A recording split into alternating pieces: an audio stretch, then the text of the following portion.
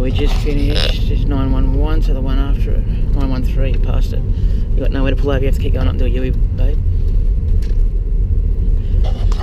If you someone's driving to do a 3-point turn or something, they'll drive into this shithole. Just did a Eastern Brown and 767 Tambourine Oxford Road, and as we're walking out, get a call to 913 Tambourine Oxford Road. I love it when a plan comes together.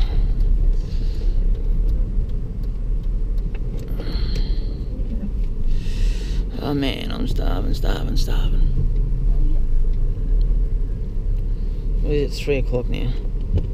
Yep. I still haven't done any of the shit we have to do for tomorrow. Haven't eaten. I hope the shops are open for a while tonight.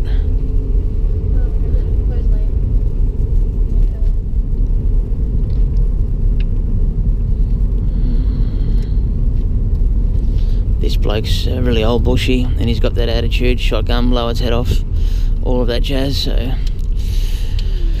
yeah, I'm gonna have to deal with one of those only good snake is a dead snake person. But old generation are like that. I wanted to see him blow chunks out of his cupboard. Sorry, I shouldn't laugh. Shotgun, boom, big hole in his wall and the snake's still there. Problem solved.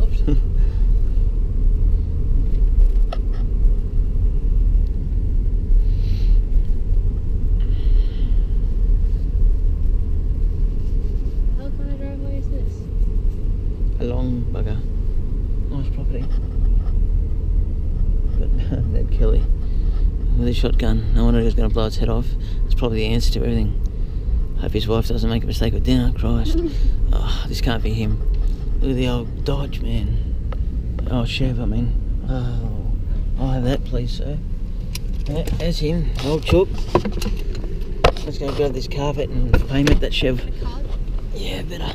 Not that I'll ever use it.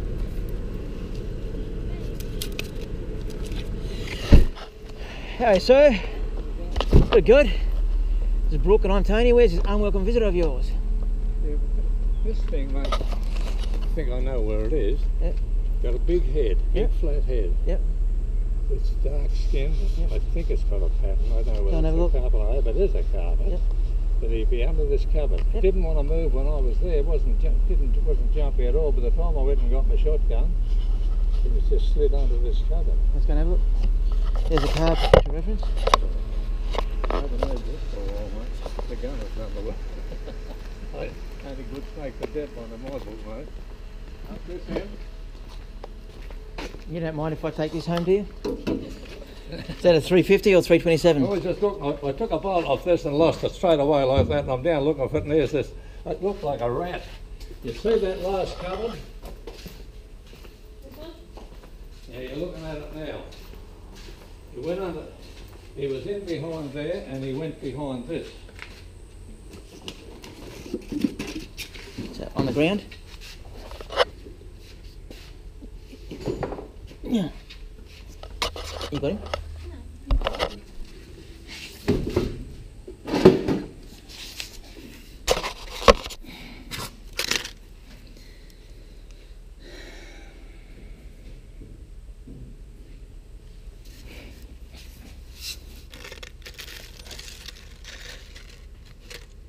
Yep. Right down the end, underneath this box. Can't see it? Yeah, I can. The last I seen him, his tail was hanging out the back. At the back? Is this hidden? That'll come out. I will see if I can see this. I'm getting out the wire, I'm not a happening.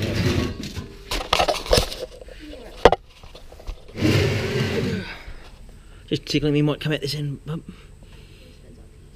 Is he? Yeah, it's hollow under there. Yeah. Oh. You got him, have you? There's a carpet python about to shed.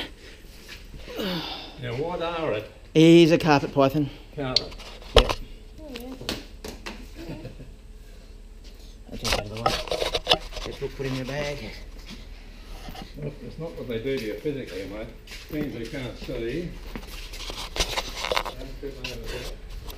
He's a nice looking snake. He will be once he sheds that skin of his. Eh? He's about to shed, so he looks really yucky at the moment. That's why his eyes are blue as well. I'll grab your bag so he doesn't chew on your fingers.